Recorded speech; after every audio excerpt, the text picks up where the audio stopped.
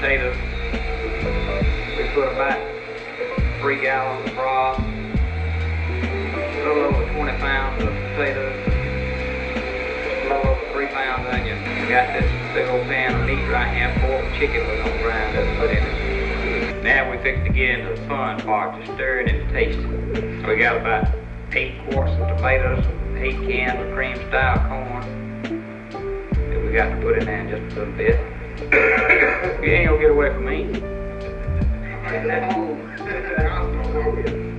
Daddy's fixing to put a quart of ketchup in the stew.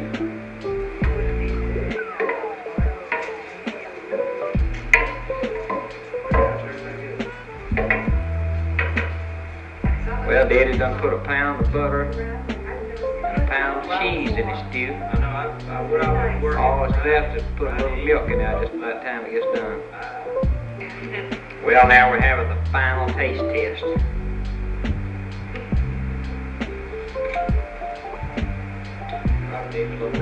Thumbs up. I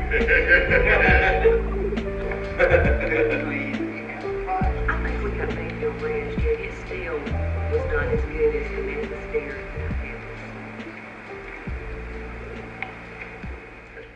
Hey guys, welcome back to Hound Hogs Barbecue. I'm Blake. What you just watched is actually really special video footage of my granddad making a Brunswick stew. This was my family's attempt at recording this recipe. And so for today's recipe, I actually had to go back about 2 years ago and dive through that footage to try to figure out the recipe, but I think I've got it figured out, so let's get to it.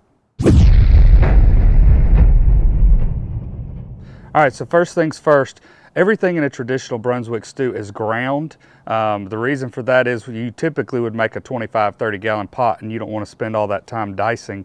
And so we're going to start by peeling our potatoes and then we're going to actually run these through a grinder here in a few minutes.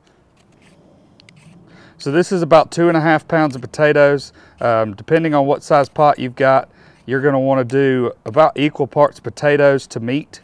And so that's pre-trim weight is 2.5 pounds of potatoes. All right, so we want to make sure these are small enough to get down in our grinder. There's our potatoes ready to be ground. All right, so here's our meat for today. So we've got a pork tenderloin, we've got some leftover chicken thighs that are boneless and skinless, and as you can tell by this ugly looking brisket, this came out of the freezer. Traditionally, a Brunswick stew, you can throw anything into it because it's supposed to be the leftovers out of your fridge all thrown together to make a stew. So what we're gonna do here is we're gonna just kind of cut this up to make sure it fits through the grinder because we're gonna grind this as well, and you can use whatever combination of meat that you've got. My suggestion would be that as you're cooking, to just hold on to some stuff, to leave it in a Ziploc bag, and just keep your leftovers and then use it all to make a stew. All right, so this is our handy KitchenAid mixer. It's perfect for doing a small batch of stew. Part of the reason why we grind it is because if you're doing a big batch, it's just gonna be a lot faster just to run everything through a grinder than sitting there trying to dice it into the right size pieces and things like that. So we're gonna run our meat through just one time, and then we're gonna run our potatoes through, and then we're gonna get this thing cooking.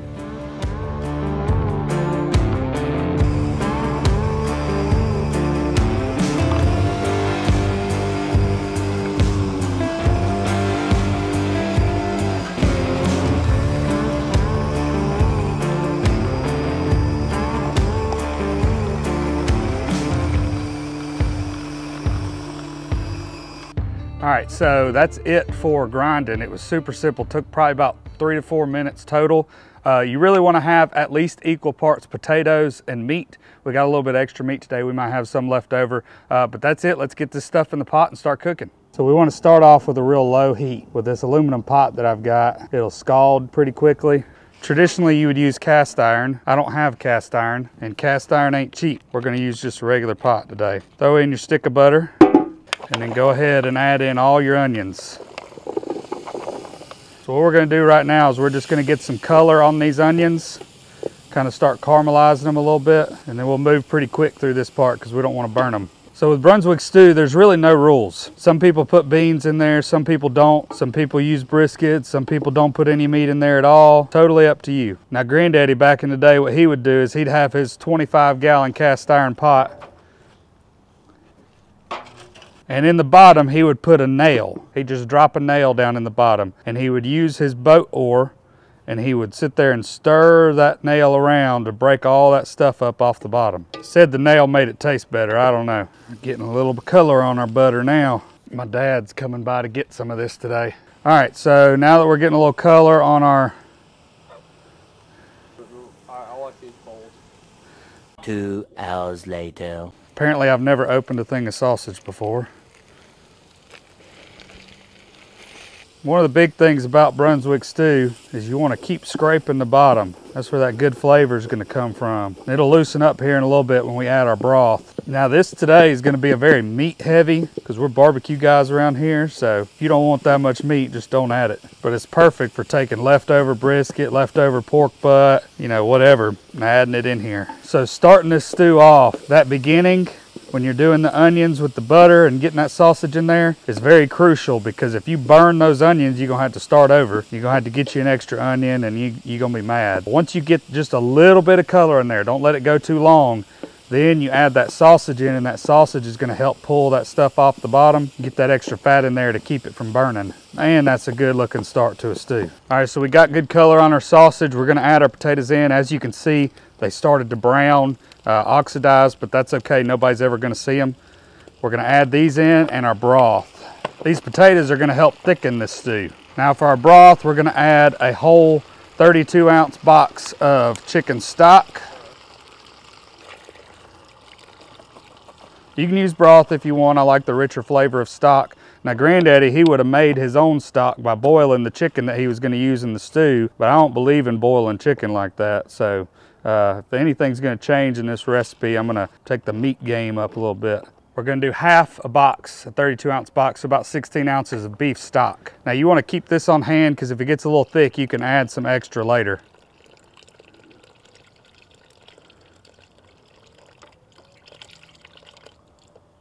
And so now what we're gonna do, we're gonna keep stirring. When you got a Brunswick stew, you can't walk away from it. You gotta keep stirring, and we're gonna cook until our potatoes are cooked and thickened, and then we'll keep adding our ingredients. All right, so it's a little thicker than I want it right now. It just depends on how starchy your potatoes are. I'm gonna go ahead and add the rest of this beef stock in there. It'll thin up when we add our tomatoes too, but it just didn't look right, you know what I'm saying? There we go, that looks better. All right, so we've got it thickened, it's boiling pretty good. You wanna make sure your potatoes are cooked most of the way through. Take a sample with a spoon and try it. So now we're gonna add in our tomatoes. Now you at home can probably use some of these crushed tomatoes from the store. I actually have some tomatoes out of the garden, and so we're gonna get this thing popped open.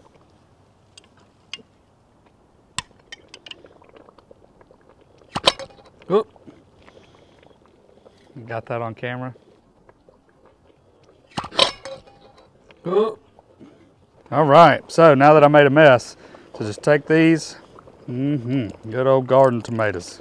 You want to use crushed tomatoes, add a little bit of texture in there. Now you want to add about 8 ounces of ketchup. This is a 12 or 14-ounce bottle, so about 2/3 of this. And we're going to add 1 can of cream style corn. You can use whatever kind of corn you like. Now we're getting that good color in here, that red Brunswick stew color. So what we're gonna do is we're gonna go ahead and cook this through. It's super important with the Brunswick stew is you never stop stirring. If you've got a big pot that you're doing and you're having to use a boat oar, you need to make sure you got a team of people to help you, because you're gonna be stirring for a while. So we'll give it about another 10-15 minutes stirring this way, let it all cook in what we've added so far. Then we're gonna add the meat, and all we gotta do then is just heat it through real good, and we'll be done. All right, so we're boiling real good. We can tell everything's cooked through. You can see we're getting that nice good color from those tomatoes now. Let's go ahead and add our meat in. Now you just want to add it as much as you want of it. Oh yeah, gonna be meaty. Granddaddy wouldn't have put this much meat in there, but he wasn't a barbecue guy, so yeah, I think I'm gonna leave it just like that. So it's about equal parts potatoes to meat. You see I got that much meat left. Had a little bit more in the pan than originally, so now we just got to heat it through. All right, so before we finish off, we need to add a little salt and pepper in here. You just salt to taste. I'm gonna add a little bit of extra black pepper because I like black pepper. All right, now we got it like we want it, so I'm gonna cut the heat off. Now what we're gonna do is we're gonna add some cheese. This is 1 block of sharp cheddar cheese. It's hot enough to melt it, so we don't have to keep the heat on. Alrighty, so the last thing, once you've got the heat off and you kind of cooled down just a little bit, go ahead and add you a cup, about 8 ounces of milk in here. Got to use the whole milk and get that stirred in for that extra creaminess.